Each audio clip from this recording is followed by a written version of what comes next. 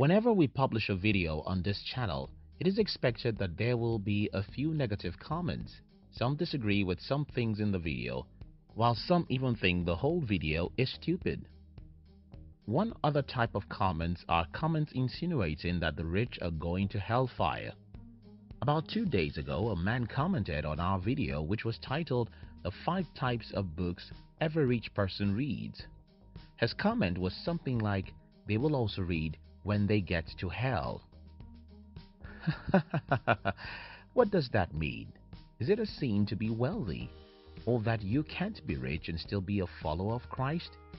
In this video, I'm going to be sharing with you how to become a millionaire as a true Christian. If you're new here, you may consider subscribing so that you won't miss other interesting videos like this. Money is righteous. When I was growing up, there used to be a proverb in my culture that says, "Wealth is suspicious." The meaning of that proverb is that when you see a rich person, don't envy him because he must have done evil things to make all the money he has. When children grow up in an environment where money and the rich are considered to be evil, why wouldn't they grow up to assume that all the rich are going to hellfire? The biggest problem in the world when it comes to money is that most people don't have any idea of how money is being made. If you have the understanding about money and how it's being made, then you'll understand that nobody has to do evil to become rich. You can be holy, righteous, and wealthy. And why do I think so? Well, money comes out of responsibility and nothing else. Rich people are people who take responsibility in their generation. These people can allow their passion to make them do evil along the line, but you don't necessarily have to do evil. Take for instance, when I was growing up, I heard so many people complaining about unemployment and poverty in my country. Because of these two major problems, almost everyone I knew wanted to emigrate from my country, but I had a different idea. If there's high unemployment in my country, then that's a problem. What if I learn how to create jobs? I studied entrepreneurship and learned how to build a business.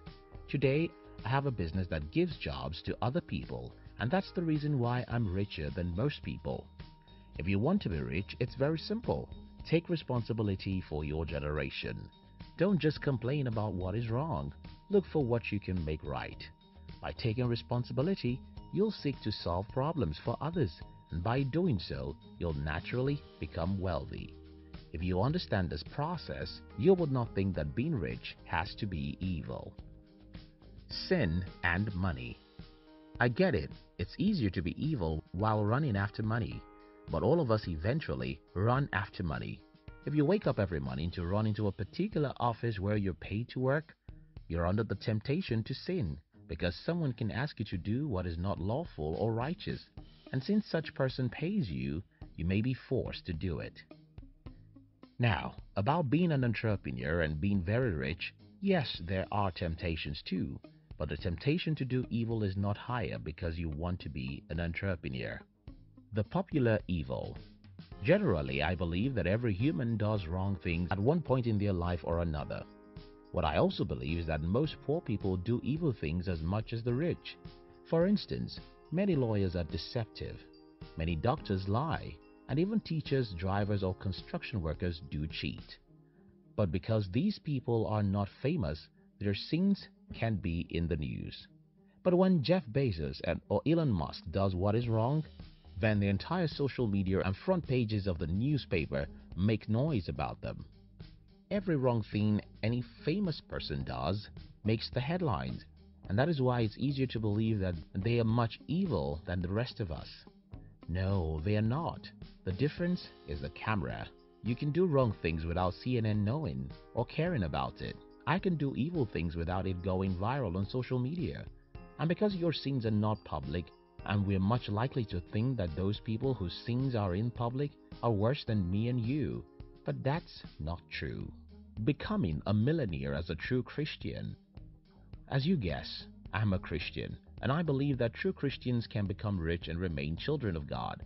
As a Christian, the things I do to keep my faith and be rich are: 1. I look for opportunities to create wealth. To start with, I don't think that it's a sin to be rich. I only believe that, like extreme poverty, wealth comes with some temptations.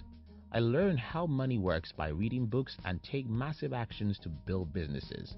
I pray to God, but I also expect much from myself in terms of discipline, actions, and focus. I don't expect things to be easy for me because I am a Christian. Instead, I stand up whenever I fall and try again. 2. I always remind myself that I have an invisible lover. Yes, that's Jesus. I don't want to do anything to hurt him, and by reminding myself that he watches me every second, I can avoid common evil among people who desire to be rich. 3. My dream isn't to become a millionaire. Well, I can become a millionaire or even a billionaire, but that's not my dream. My dream is to contribute and make my world a better place. And yes, my dream is to be very comfortable financially. I don't think that I have to become a billionaire or even a millionaire before I can be happy or fulfilled. But I won't think it's a sin to become one also. The problem about setting a goal to become a millionaire is that the goal becomes your focus, and that can lead you into doing anything, even wrong things, to get to that goal. Don't set the goal of becoming the richest man in the world. Yes, the richest man in the world can be a true Christian, but if that is your goal, then you might sacrifice everything else to get there. But if your goal is to serve humanity and make the world a better place, you can do that with a pure conscience and eventually become a millionaire or even a billionaire. 4. Say no to ugly deals. This follows the point above. Since my primary goal isn't to become a billionaire, it's pretty easy for me to say no to any ugly deal, even if such business deals promise to make me a lot of money. You see, you can make all the money you'll ever need righteously. If you'll have to do evil to add $1 million to your net worth, well, it doesn't worth it. 5. Treat people well. I just hired someone in my company this morning, and one of the first things I told him is that I don't like to treat people like an employee, and that's the truth. Though the business world is tough, you can also be tough and be nice at the same time. You can be tough without treating people like your servants. You can get a result and be nice at the same time. 6. Don't be materialistic. Most people want to be rich because they want to drive Ferraris and Lamborghinis. If driving the most expensive cars is the reason why you want to be rich in the first place, you're pursuing money for the wrong reason. Yes, you need to make yourself happy, but when your happiness depends on buying the most expensive things, then you'll need more and more and more money to keep up. And because you'll always need more money, you'll be tempted to do anything to get such money, even the wrong things. If you're a Christian, this is my advice to you. Don't think it is evil to have money, because it is not. In fact, you'll face more temptations to do wrong things as a poor person than as a rich person. But there are also a few problems. 1. Money is power. An abuse of power is very easy as a human. 2. If your most important goal is to become a billionaire, then you'll lose sight of the real thing and focus on money, which means that you'll be willing to do anything for money, including the wrong things. 3.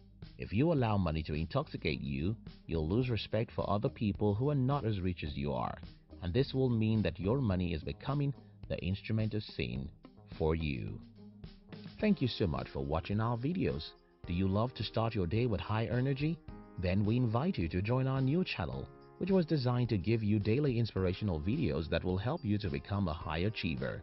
We call it Inspiration Tube. Look at the description box to join the Inspiration Tube.